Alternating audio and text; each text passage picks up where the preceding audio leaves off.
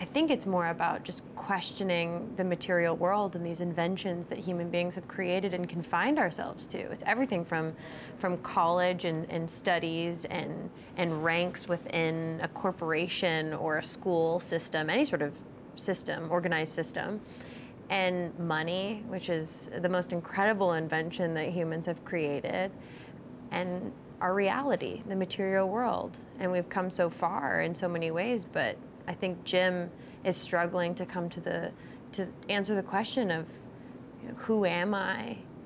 What is my purpose in the world, and what's real? What's the really real?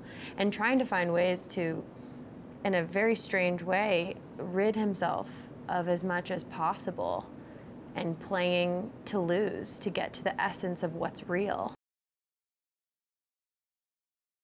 She's seen both sides of Jim.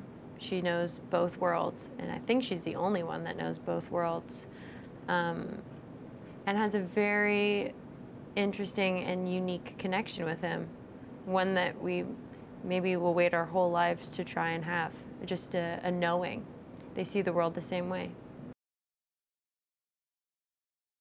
I think LA is definitely a character in this, and I think a lot of us on this film live here in Los Angeles, or have lived here a long time, and we're all surprised by the locations because they're so historical and none of us have ever seen them. So it's been a fun adventure to go around and discover all of these new kind of secret, hidden, and sometimes dark parts of Los Angeles that the veneer of dreams has kind of brushed aside. We just talk about it a lot.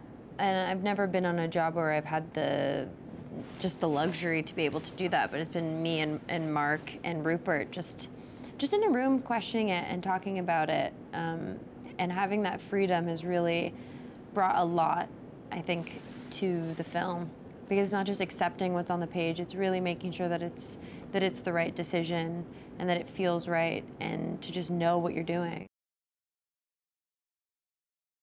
It feels more like breathing instead of trying to just get something done as quickly as possible without thinking about it. I guess holding your breath versus breathing. Because I'm allowed to have the time to think the thought, and I think with a movie like this, the way my character is, the way Jim's character is, it's about these sort of mental choices, these choices that we make and the ways that we justify them.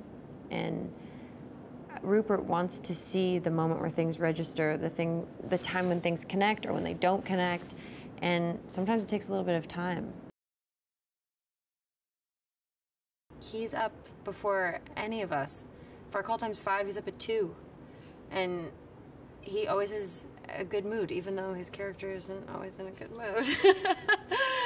We had his lines memorized like 6 months before we started shooting.